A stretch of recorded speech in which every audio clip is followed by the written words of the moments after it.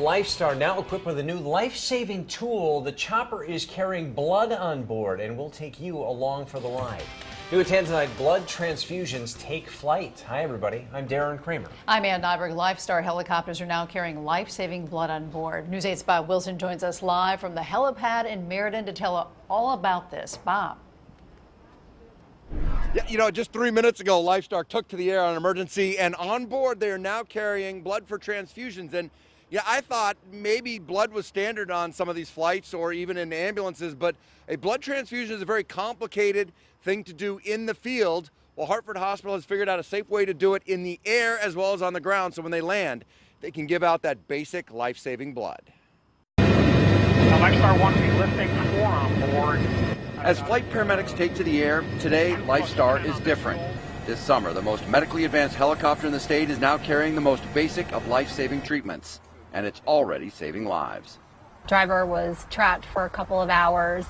We got to the scene. We knew right away that we're going to need to give her blood. And they had it on board. It was a day much like today. The call came in, a serious car accident on the highway, and LifeStar took to the air to help. Now they can give transfusions on the ground or in the air on the way back to the hospital. We administered blood, brought her to the emergency department, to the trauma team at Hartford Hospital, and got her into the OR right away, and she was able to walk out of the hospital.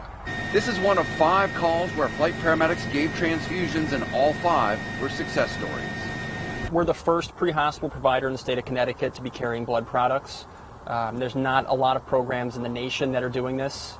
So at shift change, as the crew comes on, they bring the blood on. It lasts for 12 hours in the helicopter, and then they take it with them back to the blood bank, and they store it there, and a new crew comes on. They use O negative, which is the most popular type of blood. It can go into anybody, and they say in the future, they do hope to carry more blood products on board. So we can use the blood for several different types of patients. Very commonly you would think of it used with trauma patients, but we can also use it with medical patients.